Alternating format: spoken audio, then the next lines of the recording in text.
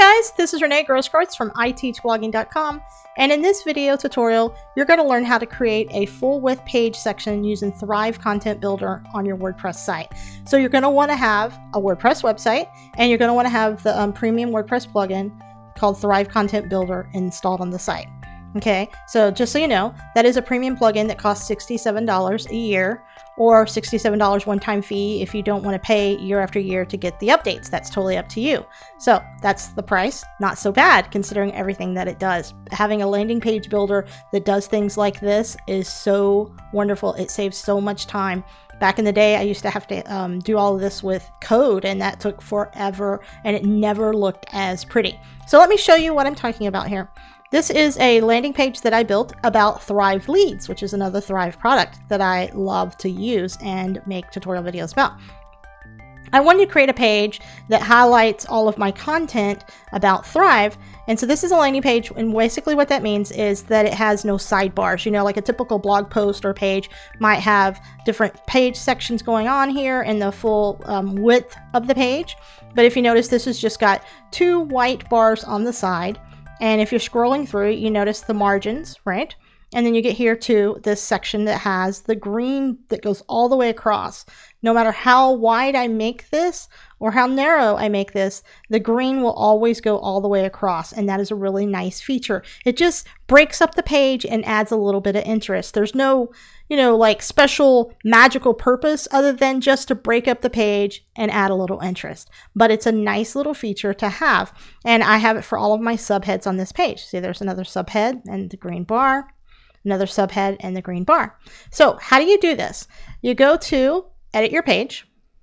Once you have your page open in the back end of WordPress, this should look familiar to you. You click on Edit with Thrive Content Builder. Then you scroll down to wherever you want to add that full width section. Over here on the right, you scroll down towards the bottom, and you're going to left mouse click on Page Section. See it there? Left mouse click, hold down, drag over until you see that green bar.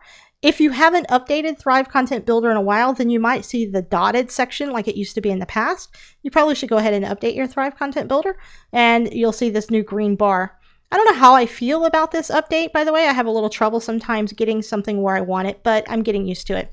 So just drag over and let go. Now you notice it comes in as gray. If I want to change the text, I just click on the text and I can start typing, making it bold, do whatever it is I want to do. If I want to change the background of the gray, I want to change it to a different color, just click somewhere on the gray and see how it has that red box that goes around it. Just left mouse click, click on the color palette, click on background color, and I have some pre-saved, or you can save as a favorite color, some colors that are already saved. Or I can drag this thing around until I get the color that I want. Or I can put in my RGBA color code. Or you can put in the hex color code, which is the color code with the pound sign. And you can even change the opacity. And you can play with it this way as well. So there's lots of options. And when you have the color like you want it, you just say OK. And then you can click anywhere on the screen to get rid of that page section. And there it is. All right. So basically that is it. That is all you do. And once you're done, you hit Save Changes, and you have your new page section. By the way, if you want to delete the page section, just highlight your mouse until you see the red box. If you notice, there's the green box. That's for text. Then get to the red box and click on the little X, and it goes away. And you can easily add another one in wherever you want. And change the color. So feel free to play around with this. This is a nice little way to add interest to any of your landing pages. And it's really simple to use. So I hope that this tutorial helped you, and blog on.